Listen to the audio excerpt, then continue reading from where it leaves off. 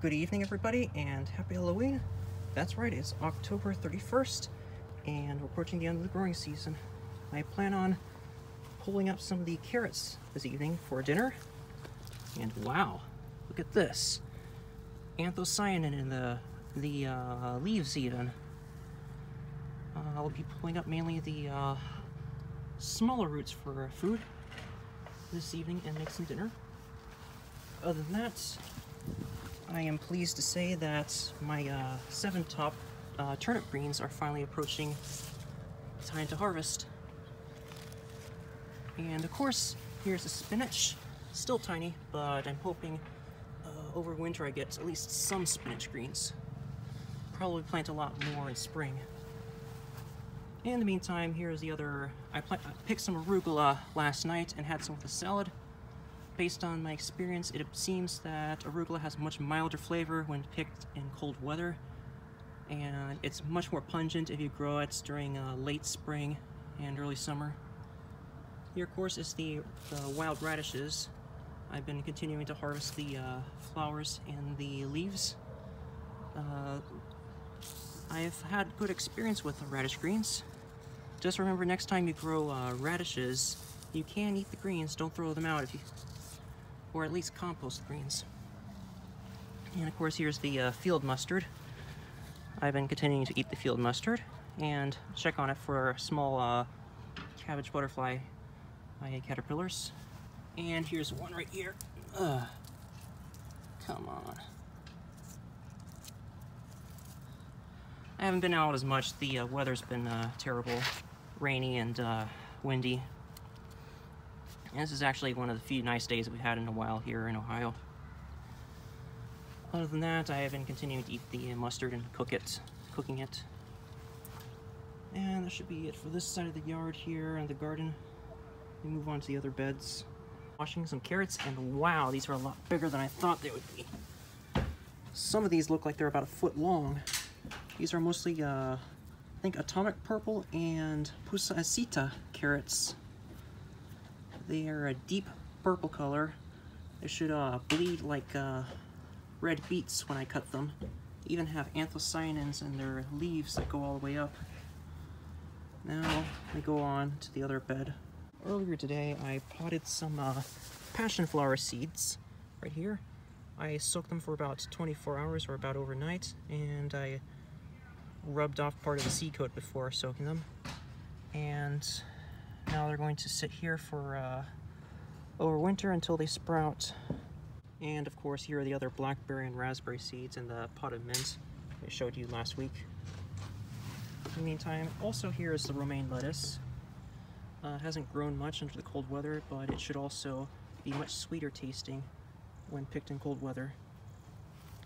Neighbor's been picking some hot peppers. These are not mine, but enjoying them along with the neighbors. And if you're curious about that black raspberry plant that you saw earlier in the year for that video, here it is. It is going dormant, and pretty soon I'm going to have to repot it. Unfortunately, repairs on my house are taking longer than expected, so I might have to wait until the following next year for fall to plant it, or maybe plant it over winter in the house. Okay. And over here, of course, thankfully I was able to get some the Chinese cabbage plants, or Chinese kale plants, to survive while pulling up some of the tomatoes. I probably would have asked beforehand before planting them here. It got in the way, and it made it difficult to pull up tomato plants without uprooting the plants here. And of course, here's the bed with the cover crop. The vetch is starting to sprawl out, but it's also not growing much under cold weather. I should expect it to rocket up the following spring when they start spreading all over the place. And let me show you the remaining beds.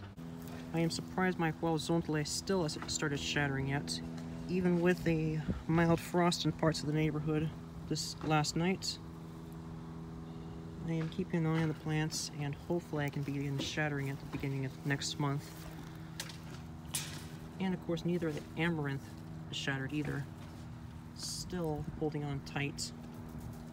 The head's getting heavier and the plant's starting to tip over. Wonder if I get like 4 ounces of seeds from this plant. That might actually be close to the predicted amount for this variety. It's a Chinese amaranth. And further on in this area, I actually harvested some of the lettuce last night and had it in a salad. With cold weather, the lettuce is much milder tasting than when picked in the late spring and early summer. Here, it doesn't have as much of a latex bitter flavor. And black mustard, of course, I've been continuing to enjoy.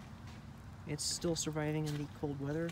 Haven't had many hard frost left yet, so still hasn't died. And look here, another caterpillar. And another. Yep, they're always going to be there. Hopefully don't kill the plant before I get a chance to eat it. And I'll show you the last bed with the cover crop. Wow. Well, you look here, more squirrel damage. This is getting pretty bad. And here, and here. They're really digging at it. Well, hopefully there's enough plants left in the ground. This bed's probably going to look like a mess by the end of the winter. Well, I sure hope the plants stay in the ground long enough. I don't think squirrels dig that vigorously. There must be grubs in there or something. Sorry about the wind. So, I have no idea. I don't think squirrels dig that vigorously. Normally they bury their nuts. They don't dig up everything.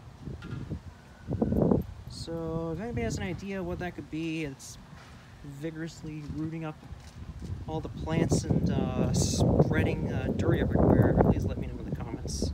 Anyway, well, have a good evening, and thanks for watching, and goodbye.